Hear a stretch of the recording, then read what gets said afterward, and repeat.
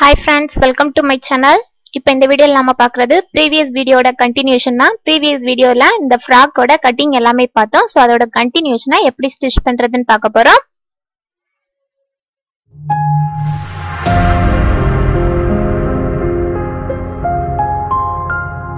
Okay 1 year girl பேபிக்கு எப்படி நாம ஃப்ராக் ரெடி பண்றதுன்னு பார்த்தோம். சோ கட்டிங் வீடியோ வேணும் அப்படினா இந்த வீடியோக்கு கீழ லிங்க் இருக்கு. அத பார்த்துட்டு நீங்க இத பாத்தீங்கன்னா யூஸ்ஃபுல்லா இருக்கும். சோ நல்லா புரியும். சோ ஃபர்ஸ்ட் ஸ்டிச்சிங் எப்படின்னு பார்க்கறோம். இப்போ ஸ்டிச்சிங்ல மேல உள்ள போர்ஷன் ஃபர்ஸ்ட் ரெடி பண்ண போறோம். சோ மேல உள்ள போர்ஷன் நான் கட் பண்ணி வச்சிருக்கேன் அந்த ஃப்ராக்குக்கு. அதுக்கு கீழ வந்து என்ன பண்றேன் அப்படினா நான் வந்து ஸ்பாஞ்ச் வச்சு அட்டாச் பண்றேன். இப்போ சின்ன பிள்ளைங்களோட ஃப்ராக் பார்க்கும்போது ஃப்ரண்ட்ல உள்ள பீஸ்ல என்ன பண்ணிருப்பாங்கன்னா ஸ்பாஞ்ச் வச்சு அட்டாச் பண்ணிருப்பாங்க. இப்போ நான் ஸ்டிச் பண்றது பாத்தீங்கன்னா இது வந்து ரெடிமேட் ஃப்ராக் நீங்க வாங்குறதுல எந்த மாதிரி ஸ்டிச்சஸ் இருக்குமோ அதே மெத்தட்ல தான் நான் இந்த ஃப்ராக் ஸ்டிச் பண்றது சொல்லியிருக்கிறேன். ஸோ ஃபர்ஸ்ட் வந்து மேல உள்ள பீஸையும் அதுக்கு கீழே ஸ்பாஞ்ச் வச்சு அட்டாச் பண்றோம். ஸோ இந்த ஸ்பாஞ்ச் வந்து ரொம்ப மெல்லிசா தான் இருக்கும். ஸோ இது நீங்க கடைகளில் கேட்டா கிடைக்கும். ஸ்பாஞ்ச்னு கேட்டீங்கன்னா கிடைக்கும். துணிக்கு கீழே வச்சு அட்டாச் பண்ணக்கூடிய ஸ்பாஞ்ச்னு கேட்டு பாருங்க. ஸோ ஃபர்ஸ்ட் அந்த கழுத்து மட்டும் வந்து அட்டாச் பண்ணி வச்சிருக்கிறேன். கழுத்து மட்டும் நம்ம அட்டாச் பண்ணி முடிச்சதுக்கு அப்புறமா என்ன பண்ணிக்கோங்கன்னா சுத்தி எல்லா ஓரத்தையும் இந்த மாதிரி ஜாயின் பண்ணிக்கோங்க. ஸ்பாஞ்ச் கூட வச்சு அப்படியே அட்டாச் பண்ணிக்கலாம். இந்த மாதிரி ஸ்பாஞ்ச் வச்சு அட்டாச் பண்ணும்போது அந்த துணி வந்து நல்லா சாஃப்ட்னஸ் வந்து ரொம்ப அழகா இருக்கும்.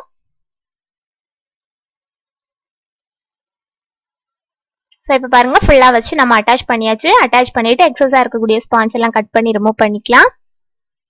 இந்த நெக்கு பாத்தீங்கன்னா நான் எவ்வளவு எடுத்திருந்தேன்னா 1.25 இன்ச் அளவு தான் நம்மளோட நெக்கோட அகலம் எடுத்திருந்தேன்.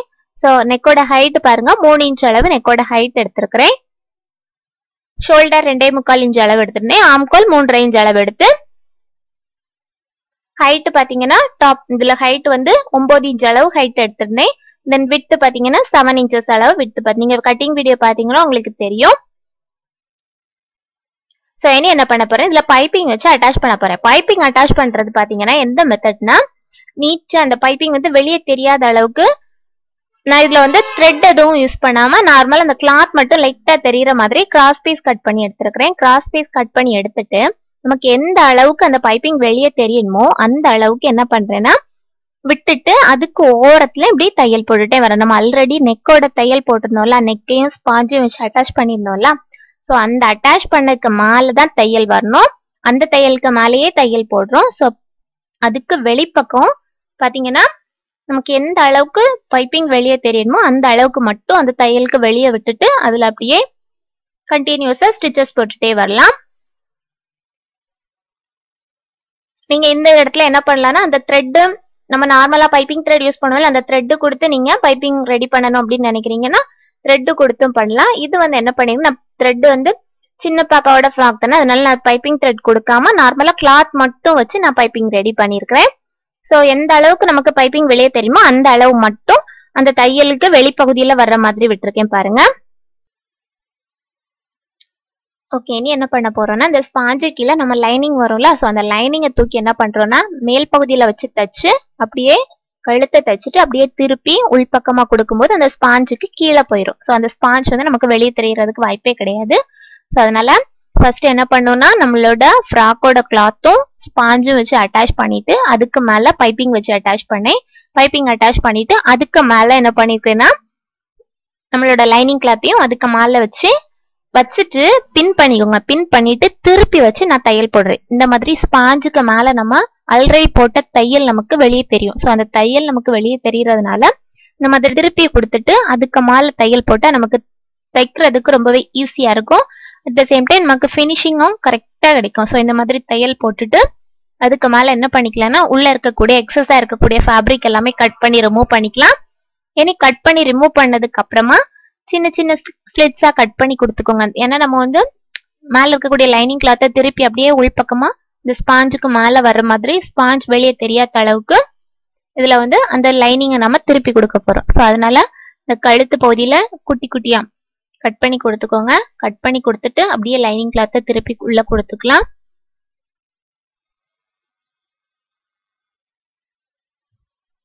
ஓகே இப்போ இந்த லைனிங்கை இந்த மாதிரி உள்ள திருப்பி கொடுக்கும்போது நமக்கு கரெக்டா அந்த பைப்பிங் மட்டும் வெளியே வரும்.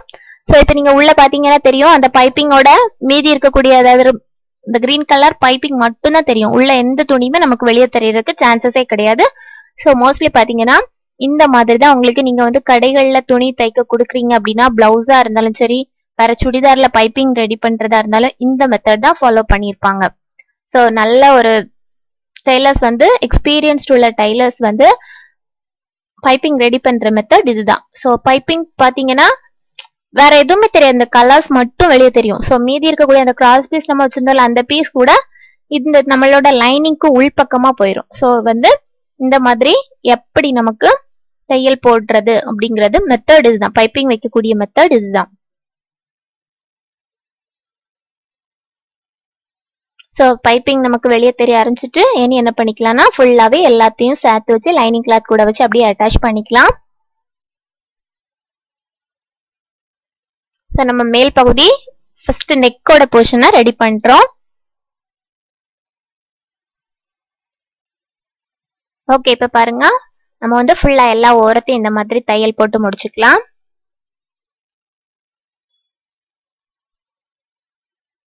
நான் யூஸ் பண்றது பாத்தீங்கன்னா ஸ்மால் மெஷின் தான். ஸோ அதனால எனக்கு வந்து தையல் வந்து சுருங்குது. ஸோ வந்து நீங்க வந்து தையல் சுருங்காம நீட்டா ஸ்டிச் பண்ணீங்கன்னா உங்களுக்கு கிளியரா வரும். ஸ்பாஞ்ச் கூட வச்சு அட்டாச் பண்ணும்போது நமக்கு பெர்ஃபெக்ட்டா கிடைக்கும். ஸோ இனி வந்து என்ன பண்ண போறோம்னா சென்டர்ல வந்து நமக்கு வந்து ஒரு பட்டை மாதிரி கொடுக்க போறோம். ஸோ அதுக்கு வந்து என்ன பண்ண போறேன் அப்படின்னா இதே மாதிரி ரோப் ரெடி பண்ணுவோம்ல அதே மெத்தட்ல எந்த அளவுக்கு நமக்கு வீதி இருக்குன்னு பாத்துக்கோங்க. நம்மளோட ஃப்ராக்குக்கு ஃப்ரண்ட் சைட் வீதி எவ்வளவு இருக்குன்னு பார்த்துட்டு அந்த அளவுக்கு பீஸ் கட் பண்ணி எடுத்துக்கோங்க. ஸோ நான் பீஸ் கட் பண்ணி எடுத்துட்டு இந்த மாதிரி நம்ம ஆர்டினரியா ரோப்புக்கு வந்து எந்த மாதிரி துணி உள்ள கொடுத்து வெளியே எடுப்போமோ அதே மெத்தட் தான். இது கொஞ்சம் வீதியா எடுத்துருக்கிறேன், ஒரு 2 இன்ச் அளவுக்கு வீதி நமக்கு வர்ற மாதிரி. ஸோ இந்த மாதிரி நம்ம ஆர்டினரியா ரோப்புக்கு எப்படி ஸ்டிச்சஸ் போடுவோமோ அதே மாதிரி ஸ்டிச்சஸ் போட்டுக்கோங்க. போட்டுட்டு அப்படியே திருப்பி எடுத்துக்கலாம்.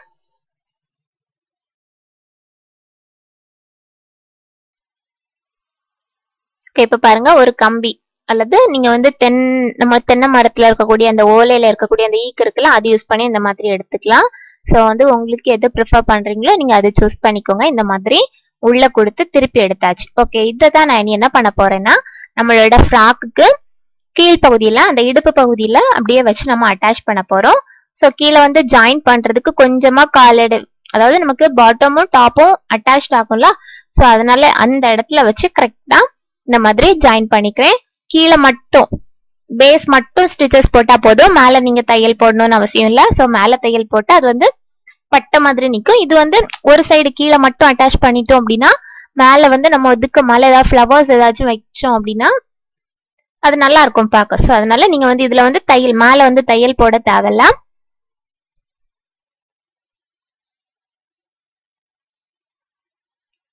ஓகே, இப்ப பாருங்க இனி வந்து ஃப்ரண்ட் பார்ட் முடிச்சாச்சு. இனி பேக் பார்ட் ரெடி பண்ண போறேன். ஸோ பேக் சைடும் இதே மாதிரி நம்ம துணியோட நல்ல பக்கம் வந்து லைனிங் கிளாத் மேல அட்டாச், அதாவது கீழே பார்த்து இருக்கிறது வந்து நம்ம துணியோட நல்ல பக்கம். இப்ப மேல இருக்கிறது வந்து துணியோட உள்பக்கம், அதாவது நல்ல பக்கம் வந்து கீழே பார்த்து இருக்கு, மேல இருக்க துணியோட கெட்ட பக்கம் அதுதான் மேல இருக்கிற மாதிரி வச்சுட்டு கழுத்தோட ஓரத்துல ஒரு 1/4 இன்ச் கேப் விட்டு தையல் போடுறேன். ஏன்னா நம்ம வந்து இதை என்ன பண்ணுவோம்னா ஷோல்டர் கூட வச்சு ஜாயின் பண்ணும்போது நமக்கு துணி அப்படியே ரிவர்ஸா திரும்பி வரும். ஸோ ரிவர்ஸ்ல திரும்பும் போது தான் நமக்கு என்ன ஆகும்னா நல்ல பக்கம் மேல வரும். ஸோ அதனாலதான் நல்ல பக்கத்தை கீழே வச்சுட்டு துணியோட கெட்ட பக்கம் மேல இருக்கிற மாதிரி வச்சு லைனிங் கிளாத் கூட வச்சு அட்டாச் பண்ணிக்கிறேன். அட்டாச் பண்ணதுக்கு அப்புறமா என்ன பண்ணிக்கோங்கன்னா உள்ள இருக்கக்கூடிய எக்ஸஸா இருக்கக்கூடிய ஃபேப்ரிக்கை கட் பண்ணி ரிமூவ் பண்ணிக்கோங்க.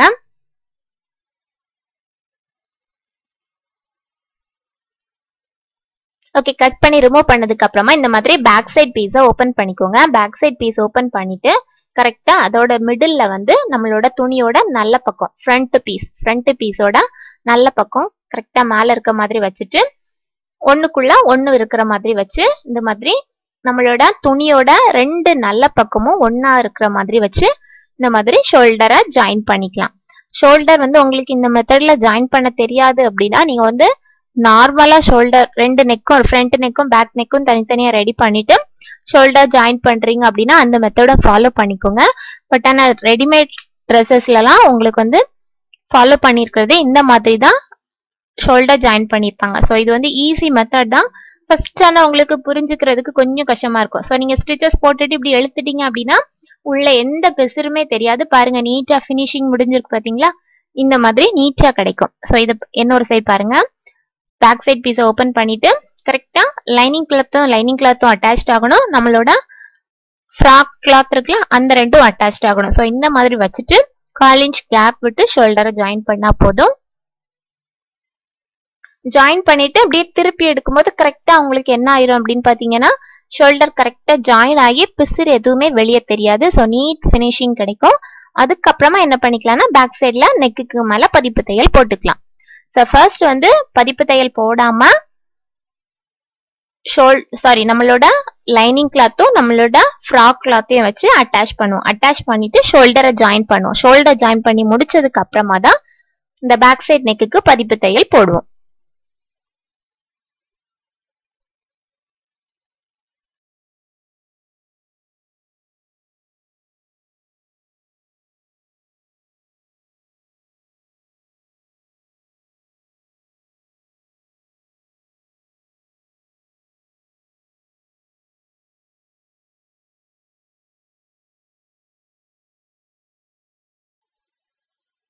ஓகே, இனி என்ன பண்ண போறேன்னா பேக் சைடு வந்து லைனிங் கிளாத் கூட வச்சு ஃபுல்லாவே அட்டாச் பண்ணிக்கலாம். நம்மளோட ஃப்ராக் கிளாத்தும் லைனிங் கிளாத்தும் சுத்தி எல்லா ஓரத்தையும் அட்டாச் பண்ணிக்கோங்க. அட்டாச் பண்ணிட்டு இனி என்ன பண்ண போறோம்னா பேக் சைடு வந்து நம்மளோட ஃப்ராக்குக்கு ஜிப் வச்சு அட்டாச் பண்ணுவோம். ஸோ கரெக்டா சென்டரை வந்து கரெக்டா பாயிண்ட் பண்ணிக்கோங்க. சென்டர் கரெக்டா வச்சுட்டு பேக் சைடா ஃபுல்லாவே ஃபுல் ஹைட்டை என்ன பண்ணிக்கோங்கன்னா நெக்ல இருந்து கீழே வரைக்கும் கட் பண்ணி விட்டுக்கோங்க. கட் பண்ணி விட்டுட்டு அதுக்கப்புறமா நம்ம அதுல ஸ்டிப் வச்சு அட்டாச் பண்ணிக்கலாம்.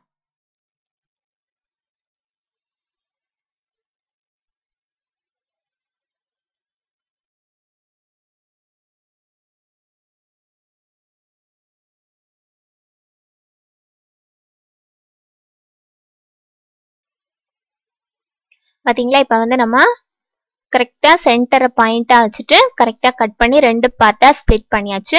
இனி என்ன பண்றோம் அப்படின்னா அந்த ஓரத்தை வந்து அப்படியே ஸ்டிச்சஸ் போட்டுக்கோங்க. அதாவது 2 துணி லைனிங்கும் இதுவும் தனித்தனியால இருந்து ஸோ அதை 2 சேர்ற மாதிரி ஒரு அட்டாச் பண்றதுக்காக ஒரு சின்ன தையல் மட்டும் போட்டுங்க. 2 சைடும் இதே மாதிரியே போட்டுக்கோங்க.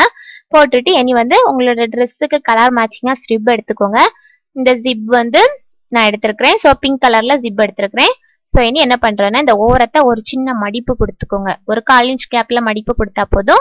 மடிப்பு கொடுத்துட்டு நம்மளோட ஜிப்ல கரெக்டா மேல வந்து எந்த அளவு நீங்க வந்து மடிச்சு உள்ள விடுறீங்களோ அந்த அளவுக்கு ஜிப்போட மேல் பகுதி இருக்குல்ல அதுல வந்து உள்ள இந்த மாதிரி மடிச்சு கொடுத்து நம்ம ஆல்ரெடி துணியிலயும் ஒரு சின்ன மடிப்பு கொடுத்துருந்தோம்ல அந்த மடிப்புக்கு உள்ள ஜிப்போட மேல் பகுதி அதாவது மீதி கொஞ்சம் மேல பாத்தீங்கன்னா கொஞ்சம் அந்த ஒரு சில்வர் கோட் கொடுத்துருப்பாங்க அதுக்கு மேல இருக்கிறது வந்து உள்ள இந்த மாதிரி மடிச்சு கொடுத்துட்டு கரெக்டா அந்த ஜிப்போட பல்லு இருக்குல்ல அந்த பல்லுக்கு பக்கத்துல நம்ம துணியை மடிச்சு வைக்கணும். ஒரு 1/4 இன்ச் கேப்ல துணி மடிச்சா போதும். ஒரே ஒரு மடிப்பு போதும். ஒரு மடிப்பு மடிச்சுட்டு கரெக்டா அது ஓரத்துல நம்மளோட ஜிப் அந்த பல்லு பல்லா இருக்குல்ல அந்த பல்லு ஓரத்துல வச்சு தையல் போட்டுட்டே வர்றோம். மேல இருந்து கீழே வரைக்கும் தையல் போட்டுக்கோங்க.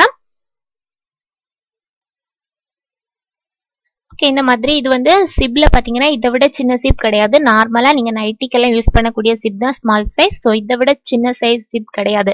நான் வந்து சின்ன பிள்ளைங்களோட ஃப்ராக்குக்காக ஸ்மால் சைஸ் ஜிப் இருக்குன்னு கடையில கேட்டேன். பட் ஆனா அவங்க இதை விட ஸ்மால் சைஸ் கிடையாது அப்படின்னு சொல்லிட்டாங்க. இதை தான் நீங்க கட் பண்ணி யூஸ் பண்ணணும். ஸோ அதனால எந்த அளவுக்கு ஹைட் நமக்கு தேவைப்படுதோ அந்த அளவுக்கு நம்ம வந்து வச்சு அட்டாச் பண்ணிட்டு மீதி இருக்கிறத கட் பண்ணிக்கலாம். ஸோ அதனால இதை விட சின்ன சைஸ் ஜிப் வேணும் அப்படிங்கிற அவசியம் இல்லை. ஸோ இந்த சைஸ் இருந்தாலே போதும். ஸோ இன்னொரு சைடும் அதே மாதிரி மடிச்சு உள்பக்கமா கொடுத்துட்டு அந்த பல்லு ஓரத்துல துணியை ஒரு சின்ன மடிப்பு கொடுத்து இந்த மாதிரி தையல் போட்டுட்டே வர்றேன்.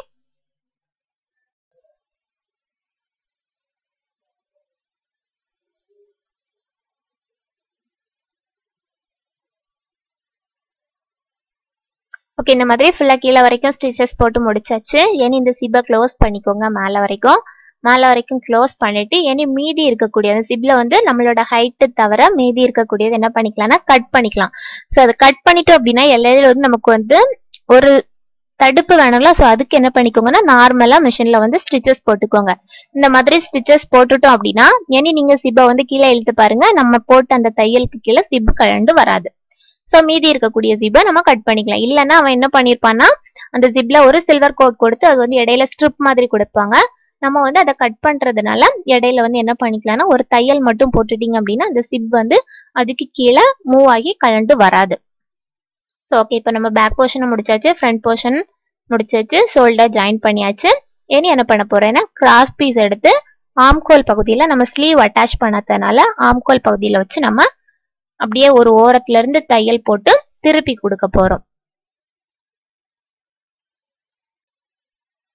ஓகே, கிராஸ் பீஸ் என்ன பண்றேன்னா உள்பக்கத்துல வச்சு அடிச்சு வெளிப்பக்கம் நல்ல பக்கத்துல வந்து இந்த துணி தெரியற மாதிரி நல்ல பக்கத்துல தெரியற மாதிரி திருப்பி கொடுத்து நம்ம அதுலயும் தையல் போட போறோம்.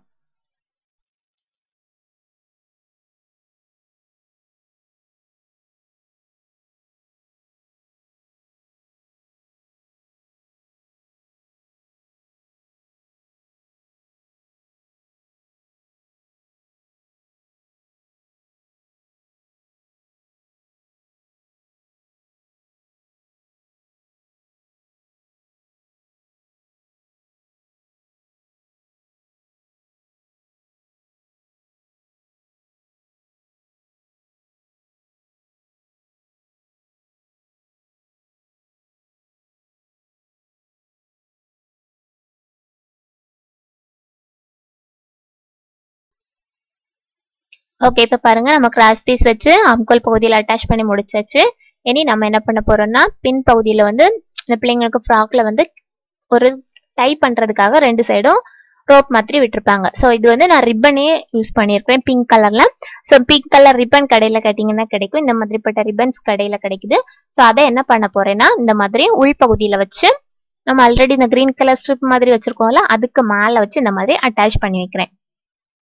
அட்டாச் பண்ணிட்டு நம்ம வந்து சுத்தி ஜாயினிங் போடுறோம். ஸோ ஜாயின் பண்றதும் பாருங்க ரெடிமேட் ஃப்ராக்ஸ்ல எல்லாம் எந்த மாதிரி உங்களுக்கு வந்து பண்ணுவாங்களோ அதே மெத்தட் தான். ஃபர்ஸ்ட் நல்ல பக்கம் தான் மேல இருக்கு.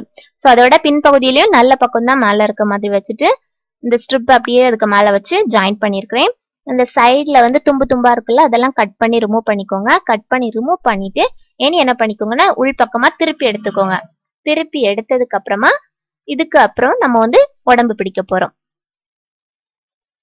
சரிங்களா, இது வந்து உங்களுக்கு ரெடிமேட் ஃப்ராக்ஸ் எல்லாம் எடுத்து பாத்தீங்கன்னா இந்த மாதிரி தான் நீட் பினிஷிங்ல ரெடி பண்ணிருப்பாங்க.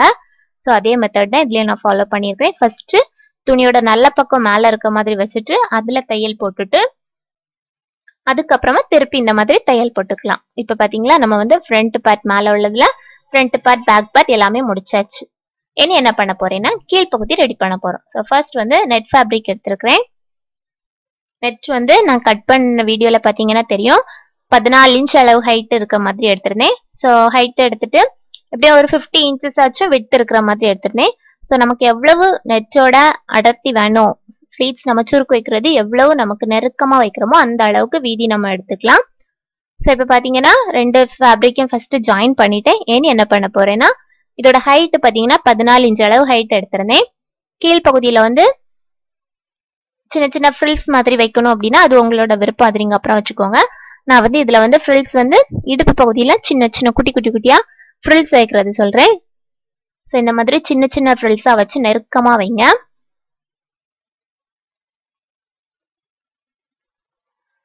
நெருக்கமா வச்சுட்டு நம்மளோட இடுப்பு அளவு நம்மளோட ஃப்ராக் நம்ம மேல் பகுதி இப்ப ரெடி பண்ணி முடிச்சோம்ல அந்த மேல் பகுதி ஃப்ராக்கோட இடுப்பு அளவுக்கு கரெக்டா வர்ற மாதிரி விட்டு வரணும். ஸோ அதுக்கேற்ற மாதிரி அட்ஜஸ்ட் பண்ணி தான் நம்ம ஃப்ரில்ஸ் வைக்க போறோம்.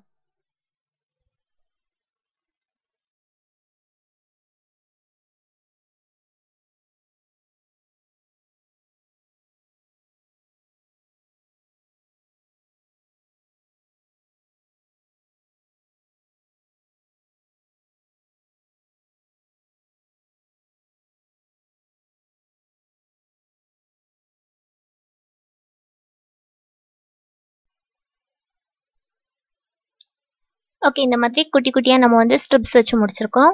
ஸோ இது வந்து நம்மளோட ஃப்ராக்குக்கு இடுப்பு வீதி எவ்வளவு இருக்குன்னு பார்த்து அதுக்கேற்ற மாதிரி அட்ஜஸ்ட் பண்ணி வச்சுக்கோங்க. இப்போ இது நான் வந்து சிங்கிள் லேயரா வச்சிருக்கிறேன். இது டபுள் லேயரா வைக்கணும் அப்படின்னா நீங்க டபுள் லேயராவும் யூஸ் பண்ணிக்கலாம். இனி என்ன பண்ண போறேன்னா நான் சாட்டின் கிளாத் எடுத்திருக்கிறேன். ஸோ இந்த சாட்டின் கிளாத் என்ன பண்றேன்னா ஃபர்ஸ்ட் கீழ் பகுதியை மடக்கி தையல் போட்டுக்கலாம். நம்ம வந்து இதுல வந்து என்னெல்லாம் பண்ண போறோம் அப்படின்னா சாட்டின், ஸ்டிஃப்னட், நம்மளோட மேல இருக்கக்கூடிய இந்த அம்பர்லா கட்டிங்ல கட் பண்ண அந்த பீஸ், தென் இந்த நெட், இது இவ்வளவு சேர்த்து வச்சுதான் நான் வந்து லேயர் லேயரா ஒண்ணுக்கு மேல ஒண்ணு வச்சு அட்டாச் பண்ண போறேன். ஸோ ஒவ்வொரு பீஸையும் தனித்தனியா ரெடி பண்ணிக்கலாம். ஃபர்ஸ்ட் நம்ம நெட் ப்ராசஸ் ரெடி பண்ணி முடிச்சாச்சு. இனி அடுத்தது என்ன பண்றேன்னா இந்த சாட்டின் கிளாத் எடுத்து அதை கீழ் பகுதியை மடக்கி தையல் போடுறேன்.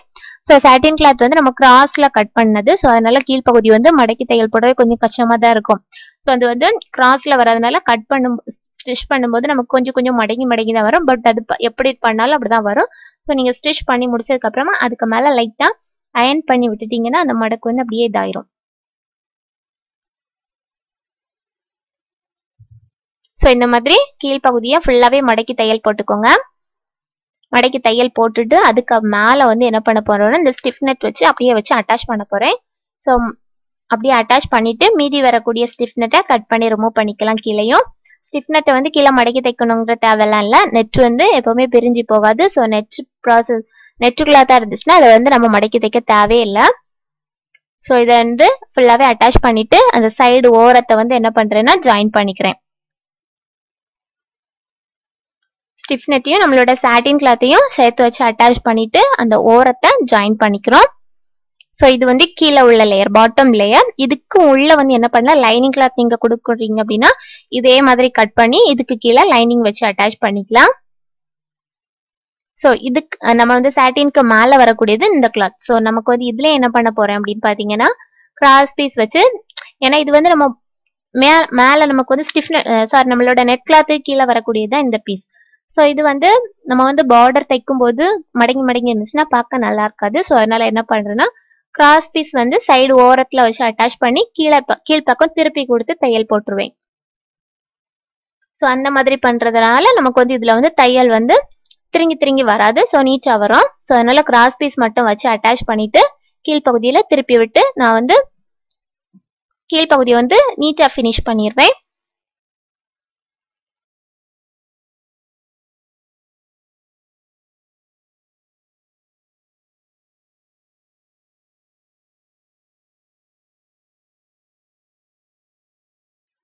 ஓகே, இப்போ பாத்தீங்கன்னா நம்ம வந்து கீழ்ப்பகுதி ஃபுல் அட்டாச் பண்ணி முடிச்சாச்சு. இதுவும் என்ன பண்ணிக்கலாம்னா சைடு ஓரத்தை வந்து ஜாயின் பண்ணிக்கலாம். சைடு ஓரத்தை ஜாயின் பண்ணும்போது நீங்க வந்து கொஞ்சம் பார்க்க வேண்டியது என்னன்னா இடுப்பு அளவு வந்து எல்லாத்துலயும் ஈக்குவலா இருக்கா அதை மட்டும் செக் பண்ணிக்கோங்க. நம்மளோட டாப்ல வந்து நம்மளோட ஃப்ராக்குக்கு வந்து டாப் போர்ஷன் ரெடி பண்ணி வச்சிருக்கிறோம்ல, அதுல உள்ள இடுப்பு அளவும் இந்த மாதிரி நம்ம கீழே வந்து லேயர்ஸா ரெடி பண்றோம்ல, ஸோ மேல வந்து நமக்கு கீழே வந்து இப்ப என்ன பண்ண போறேன்னா இந்த சாட்டினோ ஸ்டிஃப்னட்டும் வச்சு அட்டாச் பண்ணது கீழே, அதுக்கு மேல வந்து இந்த கிளாத், அதுக்கு மேல நம்ம ஆல்ரெடி ஃபர்ஸ்ட் நெட்ல வந்து சின்ன சின்ன ஃபிளீட்ஸ் மாதிரி வச்சு அட்டாச் பண்ணியிருந்தோம்ல, ஸோ அது இந்த 3 லேயரையுமே என்னது ஒண்ணுக்கு கீழே ஒன்னா வச்சு அட்டாச் பண்ணிட்டு அந்த இடுப்பளவை சுற்றி ஜாயின் போட்டுட்டு அதுக்கப்புறம் டோட்டலா நம்மளோட ஃப்ராக்கோட டாப்ல தூக்கி அட்டாச் பண்ண போறோம். ஸோ இப்ப பாருங்க இந்த மாதிரி ஸ்டிஃப்னட்டும் நம்ம சாட்டினும் வச்சு அட்டாச் பண்ணிருக்கோம்ல, ஸோ அதுக்கு உள்ள இந்த மாதிரி தூக்கி வச்சுக்கோங்க. வச்சுட்டு அந்த ஜாயினிங் பிளேஸும் கரெக்டா வச்சுட்டு சுத்தி என்ன பண்ணிக்கோங்கன்னா தையல் போட்டுக்கலாம். ஸோ நான் இதுக்கு கீழே வந்து இதுக்கு சாட்டினுக்கு கீழே இன்னும் நான் வந்து லைனிங் கிளாத் யூஸ் பண்ணாததுனால அந்த ஸ்டிஃப்னட் வந்து உள்ள வர்ற மாதிரி வச்சிருக்கிறேன். ஏன்னா இல்லைன்னா நமக்கு வந்து காலில் வந்து குத்தும். ஸோ ஸ்டிஃப்னட் வந்து குத்துரும். ஸோ அதனால என்ன பண்ணிருக்கேன்னா இந்த சாட்டின் வந்து வெளியே வர மாதிரியும் ஸ்டிஃப்னட் உள்ள போயிடுற மாதிரியும் வச்சுட்டு அதுக்கு உள்ள நம்மளோட ஃப்ராக் கிளாத் வச்சிருக்கிறேன். வச்சுட்டு அந்த மேல ஓரத்தை மட்டும் 1/4 இன்ச் கேப் விட்டு ஃபுல்லாவே தையல் போட்டுக்கிறேன். இது ஃபுல்லாவே தையல் போட்டு முடிச்சதுக்கு அப்புறமா என்ன பண்ணணும் அப்படின்னா இப்ப நம்ம இது வந்து அட்டாச் பண்ணி முடிச்சிருவோமா. இனி என்ன பண்ண போறோம்னா ஃபர்ஸ்ட் நம்ம ரெடி பண்ணியிருந்தோம்ல பிளீட்ஸ் வைக்க, நெட்ல சின்ன சின்ன சின்ன பிளீட்ஸா வச்சு ரெடி பண்ணியிருந்தோம்ல, அதை எடுத்து அடுத்து செக் பண்ண போறோம். ஸோ அதோட